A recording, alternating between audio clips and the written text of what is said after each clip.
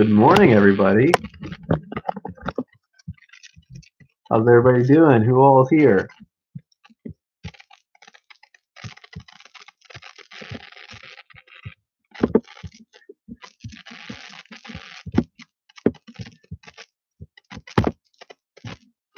I'm going to give it another minute or so before we get that today.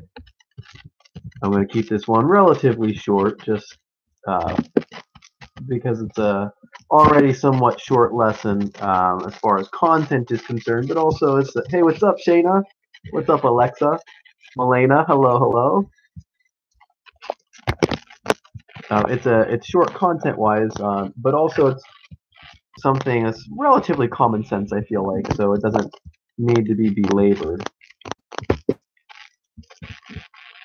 Alright, let's see. Chance to enjoy break. Get out in the sunshine a little bit, keep your social distance.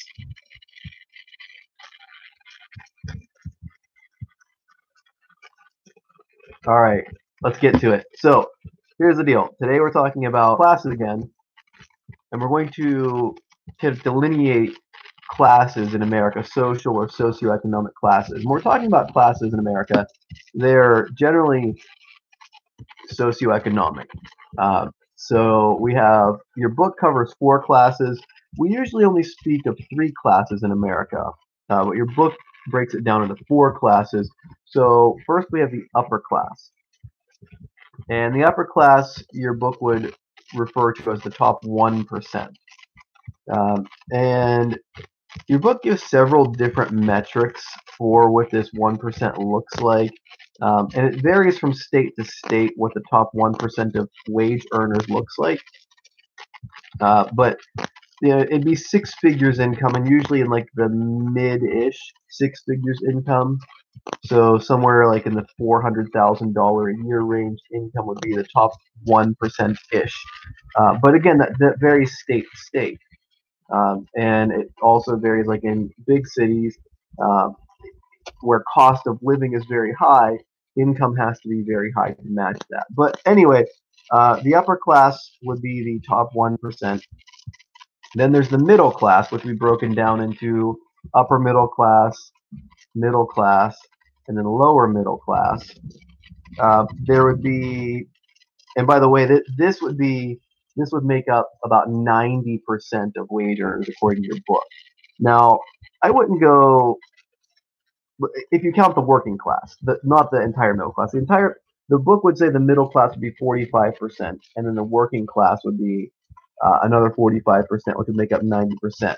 But usually when we think of middle class, we include the working class in the middle class.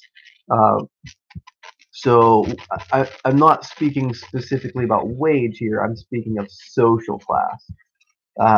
Anyway, then your book would say there's the working class, which it would break into lower middle class, and then what we would consider generally the lower class, but your book calls it the working class.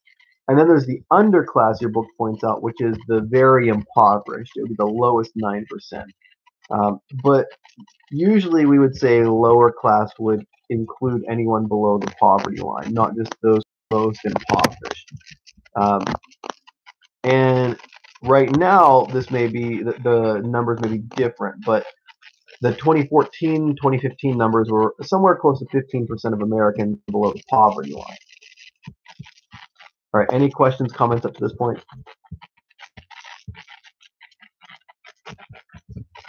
Okay, so the fact that there are some people that have a lot of money and some people that have next to no money would be inequality, and your book would point to the fact that there needs to be a solution to economic inequality. The problem with solutions to economic inequality is that there really isn't a solution that solves the problem that doesn't create a host of other problems. That's not to say that there isn't economic inequality. There is economic inequality, but that's to say that solutions that are offered oftentimes tend to compound the problem as opposed to solving the problem. If you look at, the Soviet Union tried to solve economic inequality, and they ended up bankrupting the Soviet Union, right? If you look at Venezuela, that's another problem area where they've tried to level the economic playing field, and it has caused issues. Cuba would be another example. I mean, you can point to some of the socialist utopias in Scandinavia, for example, and I'm not saying that they haven't made strides toward that, but um, by and large, inequality is something that exists, and it's a very difficult problem to tackle. However, something that is an important feature in the American economy, and particularly the capitalist economy in America, is the idea of class mobility. That since we have a socioeconomic class system, if your economic status increases, generally your social status increases. So you're able to have class mobility, either upward or downward mobility. This is sometimes referred to as social mobility as well, where one is able to move up or down the socioeconomic ladder depending upon one's income. And one can change their income either through entrepreneurial means or through changing one's career, through further education, things like that. And by the way, there is a big link between education and income. Now, this is not to say there aren't outliers or exceptions to this rule, but generally speaking, the higher the education level that a person has, the higher their income will be, generally speaking. And this is a problem with those who are not in the upper income levels or in the middle class, is that access to education tends to be decreased. So, for example, paying for college can be very difficult if the annual tuition for college is your entire family's annual income. It's very difficult to pay for college. Um, but if the college bill, your annual college bill, is 1/100th of your family's income, that's not a big deal at all, right? So the more money one has, the easier it is to pay for college.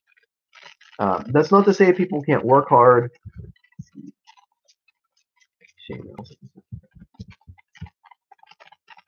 Absolutely, that is a very solid point. Dr. Jordan Peterson would say something to the effect of success begets success, right? So as you do increase, you get more opportunities. And then as you increase from there, you get even more and more opportunities. I mean, look at someone who's at the peak of celebrity, like LeBron James, for example. I mean, he turns people down all the time for opportunities. Um, yeah, or very important social media influences, definitely. Um, and the higher status one gets, the more opportunities one gets to increase their status.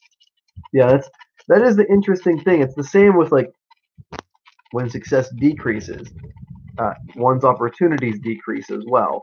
And it gets to the point where the lower one is, the fewer opportunities, or at least the fewer perceived opportunities one has, or at least the opportunities that someone has, they're not as impactful.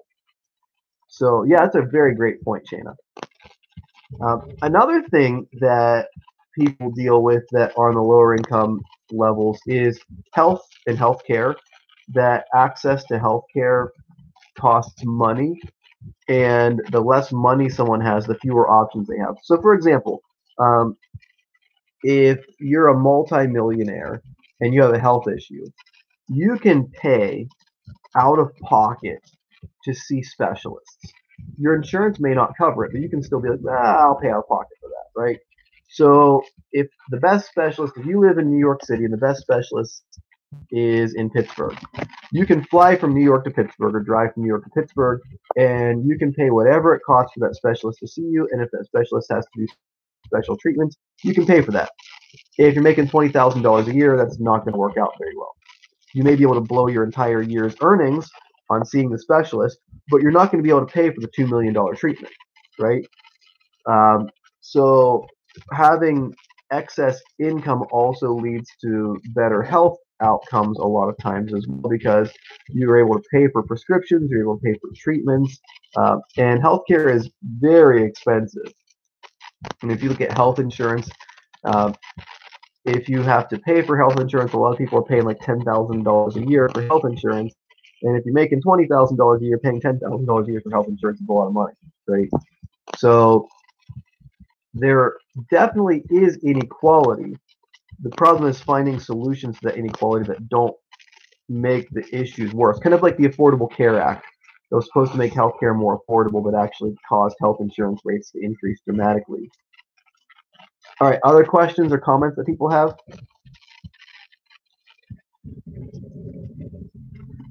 Okay, so what I just wanted us to see is that there are social or socioeconomic classes. We have the upper class, which your book would define as the top 1%. I would say we usually look at it as like the top 5 to 10%.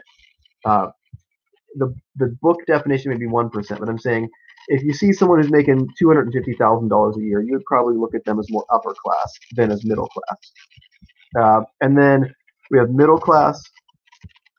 Your book would say there's a difference between working class and underclass or lower class. We tend, I think, societally to lump them together.